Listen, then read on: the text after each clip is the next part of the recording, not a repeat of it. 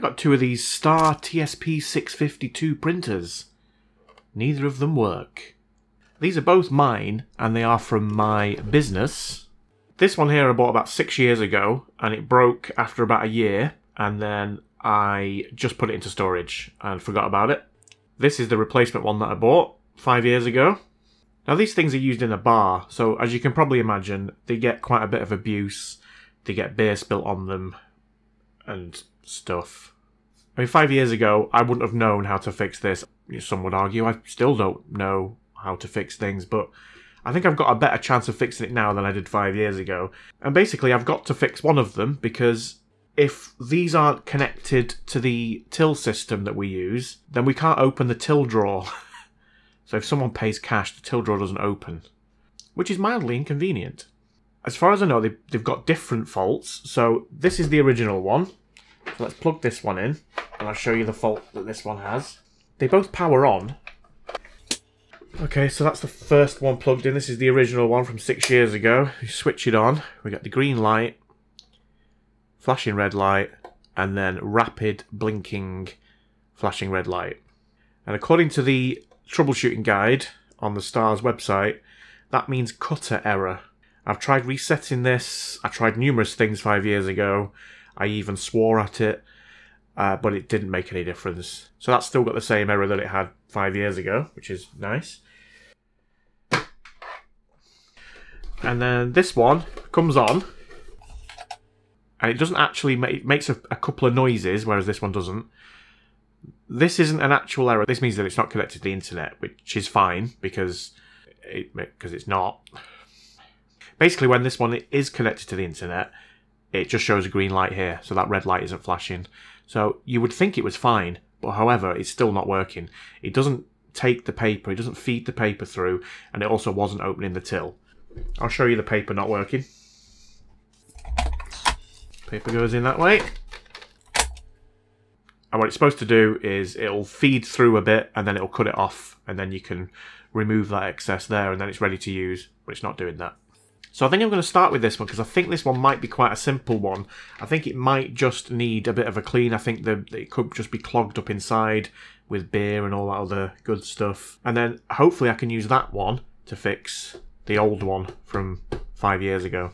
Worst case scenario, I want to get one working one out of these two at the very least. If I can get two working ones, then yay! Let's get cracking.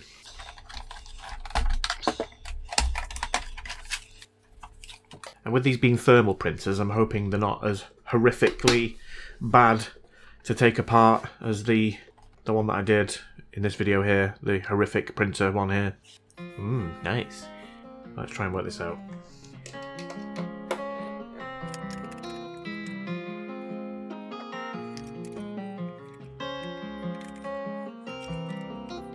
Broken printers this time, I swore I wouldn't do it again. Yet here I am, opening them up, let's fix them then. With the help of BOLTON Man and Dr. Frankenstein. To the knit who I get inflamed, I know how to rhyme.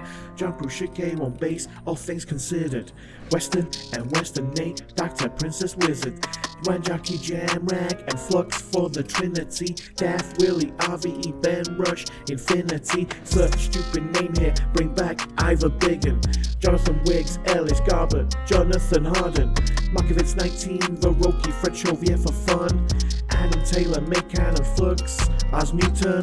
Almost at the end, we've got Andrea Facio playing all the right notes in the wrong order on my Casio. Let's get back to the stars, let's go. Enjoy the show, I know I'm a pro with flow. Tokyo, Tokyo. Color Police. Canadian Beats. Hello, Clarice. Peace. Right, well, that was fun. There's quite a lot of... There's certainly corrosion here. You can see it on those pins there. Looks like there's some corrosion on this board here. Right, well, let's get these under the microscope and have a good look at them. Let's start with this little tiny board here. Okay, so there we go. You can see some signs there. I mean, it's not that bad, but definitely not perfect. Let's have a look inside the connector. Yeah, so there's inside the connector. You can see that's pretty bad there. That needs to be cleaned off. You can see little bits of green in other places as well. Yeah, so let's just give that a good clean. And to clean it, I'm going to be using some isopropyl alcohol.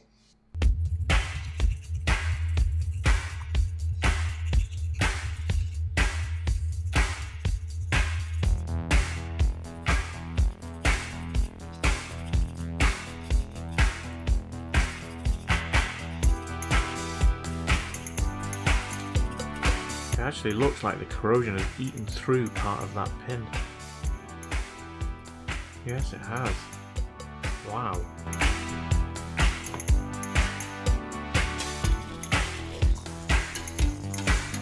Okay, let's have a look at the main motherboard. The main board. The motherboard. The mother of all boards. This board. And ooh. That doesn't look very clever, does it? Oh dear. No, that looks awful. I'm hoping there was never any components there where it says C513 and C515. Well, let's clean this up and let's have a look, see what it looks like.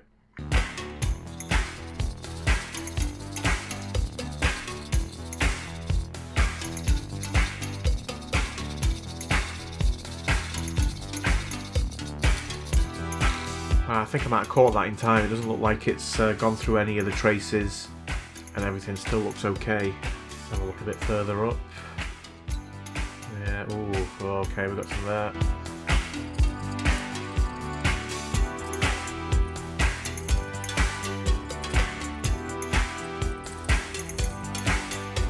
I do think I got to this just in time. I think if that corrosion had sat on there for much longer, certainly this board, I think it would have started to fry some of these components. And around here, where the connector is.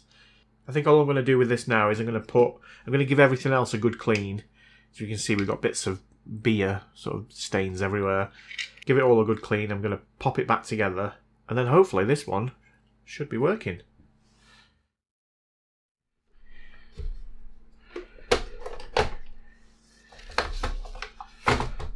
Come on. Yes! Awesome. Right, so that one works. Let's see if we can get the other one working. Now I know how to take them apart. It shouldn't take me as long. I won't bore you with the disassembly of this. It's the same as the last one. So I'll just do a jump cut or something. Oh. Oh, this one's particularly crunchy though. Oh. Ugh. Ugh. Ugh. Ah, it's stuck down with like 5-year-old beer. Okay, well let's take this apart. Jump cut. Okay, this one doesn't look as bad, but I can see some spots here. Well, let's get this under the... Oh, and maybe here as well. Let's get this under the microscope and have a look at those areas. I'm not sure that's the problem. I think it might be something in here, because this is the cutting mechanism. And obviously it said it had a cutter error. So I might need to open that up, but I can definitely see corrosion, so let's start here. Okay, where is it? Yes, we've got some there. That doesn't look very clever, does it? On that diode. Xena diode, I guess. ZDO1. And then I saw some... Oh, we got some corrosion there. I'm not sure what that is. I don't know if they're just test points. Oh, it's possible that we've got some corrosion right through a trace, maybe. Don't know, I'll have a look at that. And then, where else did I see it? Over here. Ugh, a couple of resistors there, looking a bit worse for wear. Legs of that SOT23, I think it is. ICO3. Don't look great. I think the rest of it is okay. No, it's not. I can see some more over here. Oh. Okay. Right. I think we need to give everywhere a good clean. Let's start here. Isopropyl alcohol again. Oh, look at that.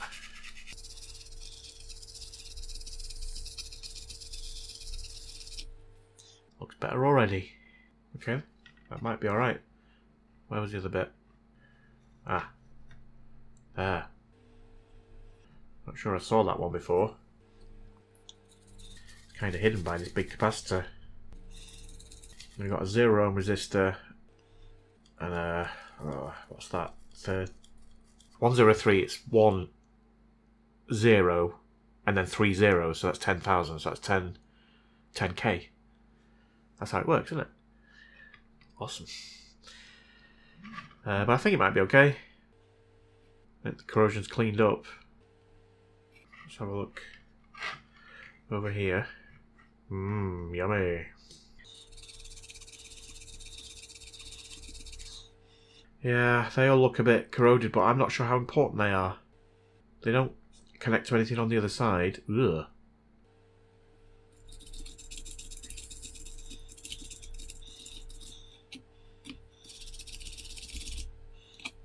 Well, I mean, luckily, I don't think anything's actually damaged here. I think it is just corrosion that's been sat on the board.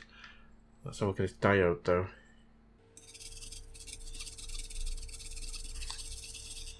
Again, I think that might be okay. Multimeter in diode mode. We've got a reading of 2.9 that way.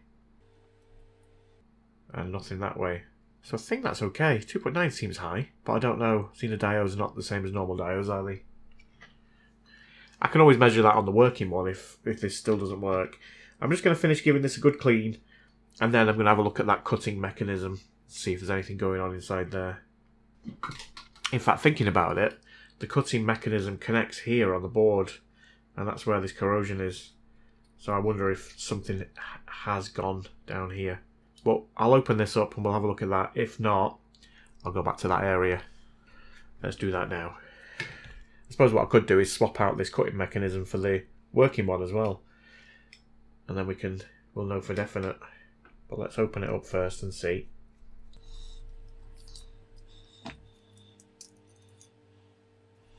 Right. Well, we've got a motor in there. Well, that looks fine, assuming the motor is actually turning. It's all nicely greased up. Yeah, I'm not sure the problem is there unless the motor's gone. But I can't see any corrosion. That, I presume, needs to sit on there. Maybe it wasn't sat on there properly. If I turn this gear... yeah, you can see it's coming out. And then if I go back the other way, it should retract. And it does. Right, so I'm not convinced there's a problem with that. Let's have another look at this under the microscope around where the cutting mechanism connects. And that is this area right here, which is where we had some corrosion. I mean, what's this here? Is that some kind of voltage regulator or something? TA8428K? Okay, that could be the problem. It's a motor driver chip. And if that isn't driving the motor, then the cutter isn't going to work, is it? I think I'm going to try and desolder it and see if we've got some corrosion underneath. How do I do that? So it's here on the other side. No signs of any corrosion on the other side. I wish I had my moving solder sucker. I'm going to have to go and get it. I suppose before we take that chip off, let's just have a look here. So we've got a 0 ohm resistor and there was some corrosion here as well. Let's just check that resistor.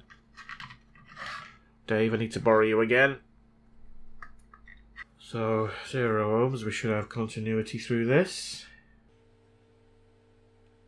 Which we don't. Okay. Well, that's interesting, isn't it? Let's just check it on ohms reading, see if we're getting any reading at all. We're getting 8 megohms. That's not right for a 0 ohm resistor, is it? Well, let's take it off. Well, let's measure it.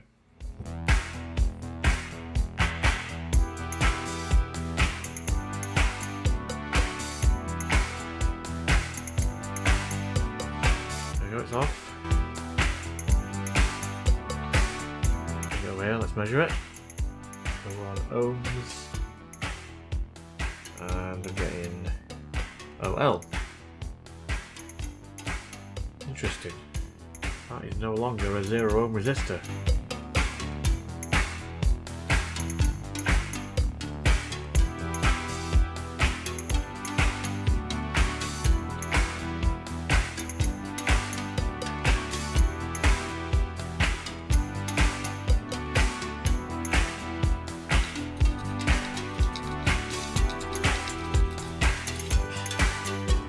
Right, I mean, it looks like we've got some damage there. The solder's sort of flowed into the rest of the trace there, hasn't it?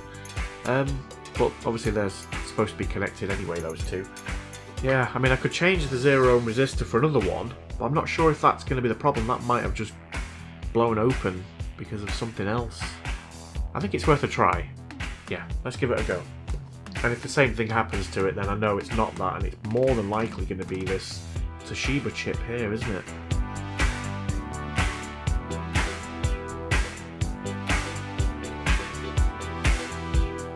Let's see if I find a 0 ohm resistor. Right, the only ones I've got are these tiny 0603s, but I'm gonna have to go with that because I don't have anything bigger. There we go. I mean, yeah, that might work.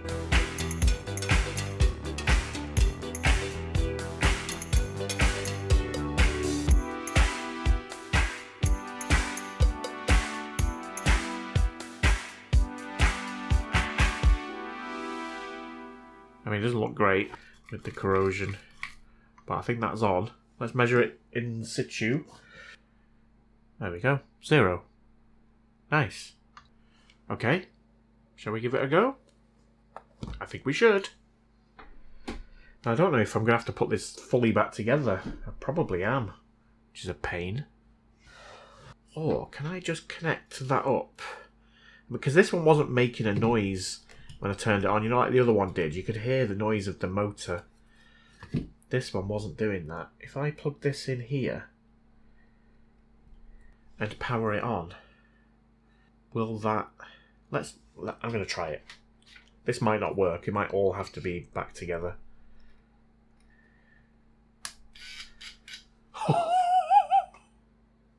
You saw that and heard that, right? It definitely wasn't doing that before. I'm going to put this back together. I have high hopes of this working now.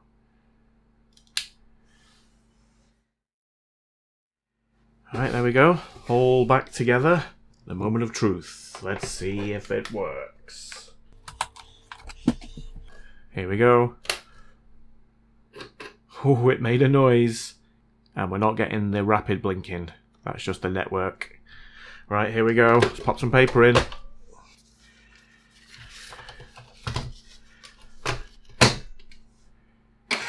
Oh, yes! You absolute beauty. Well, let's just make sure that the other one still works.